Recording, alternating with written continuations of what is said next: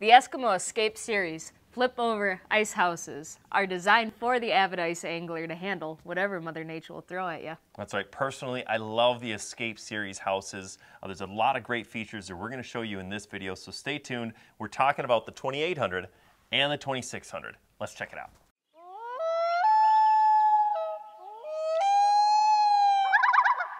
Come on in.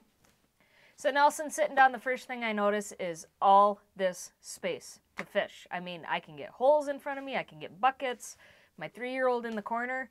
I mean, with this house, we got 27 fishable square feet. I know the 28 series is right around that 30 square feet of fishable area, but you definitely get a lot of room in here. And so that's funny because that's not the first thing I noticed. The first thing I noticed is how tall the ceiling is, right? How many times do you go to set your hook? I've got long arms, I set a long hook. You know, how many times, and then you hit the ceiling. Because you hit the ceiling, you lost your fish because you weren't able to set the hook well enough. Absolutely. You know, so that's what I noticed. I mean, so I'm 6'1", and I'm just barely scraping the top, right? Barely hitting it. And something else to consider when we're talking about this, you know, about the top, is it has that new STORMSHIELD insulation on it. So tell me a little bit about that. Absolutely. So Eskimo's newly designed STORMSHIELD fabric basically is their technology that reduces condensation within the house. We've all been in the ice houses before where you go to set the hook, you stand up, you hit the side, and all of a sudden it's raining on you. You won't get that. My boys always think that's funny when it rains on them, though. but yeah, that's what's really nice about it is, A, it's very well insulated, but B, it allows the moisture to escape while still retaining your heat. Absolutely. So really cool, that STORMSHIELD stuff. So the next feature about this, tell us about the sidewalls here, what you're seeing. The sidewalls with the side doors. No longer are you tripping over your holes or your buckets or your rods in front of you trying to get out of the house. Their side door technology enables you to easily move out of the house without tripping over anything or falling in the hole. Yeah, and so when you get this, what's going to happen, so you have these here.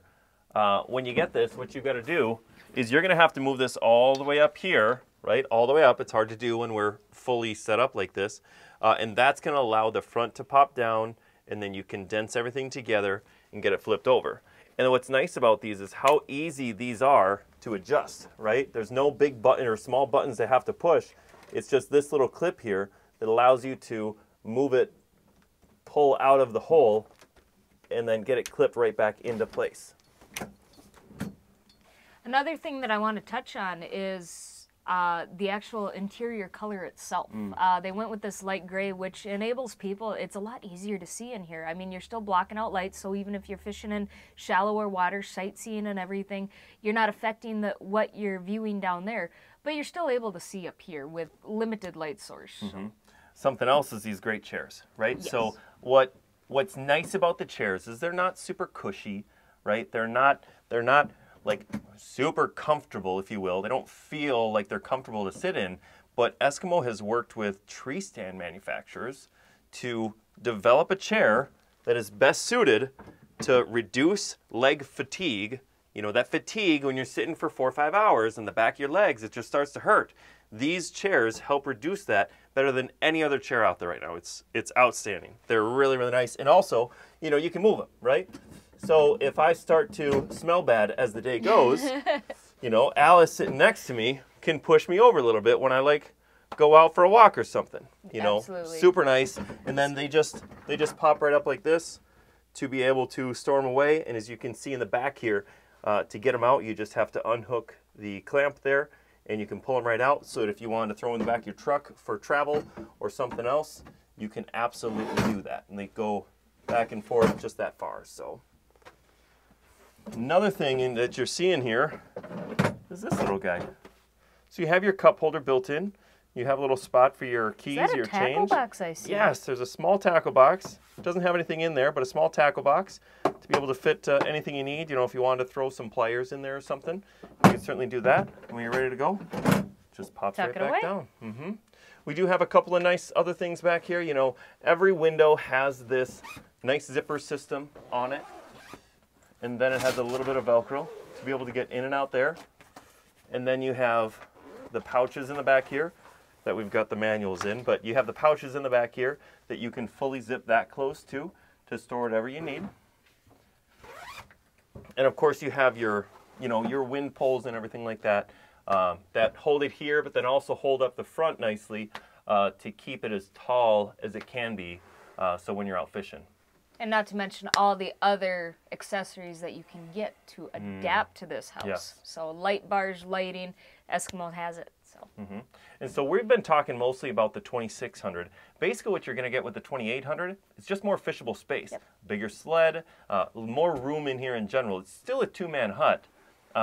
It's just a bigger setup. So if you would like that little bit bigger ride, that's probably going to be the way to go. When we are looking at these, a lot of people are using these just tow behind, right?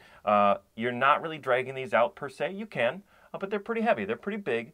And so I really encourage you, especially if you are going to drag it out, to get the High-Fax runner kit, to get a tow hitch for it if you're using a snowmobile or a four-wheeler, and then also the cover as well. What's nice about the cover is it doesn't just keep all the bad stuff out, it keeps the good stuff in.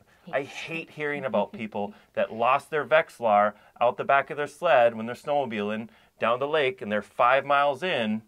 Now they have to track back to try to find that, and then was it damaged? I've heard of stories of equipment being damaged happening like that too. So really encourage you to get the travel covers as well. So. Absolutely. So there you have it. That's an overview of both the 26 and the 2800 of the Eskimo Escape series. Now we hope this video helps you make a more informed decision, because our goal is to give you the best service, the best advice, and the best price. Now to get that best price, come on into the store in Walker, Onamia, in Minnesota here. Give us a call if you have any questions, 800-346-0019. Or visit us online at reedsports.com. Take care, guys. We'll talk to you soon.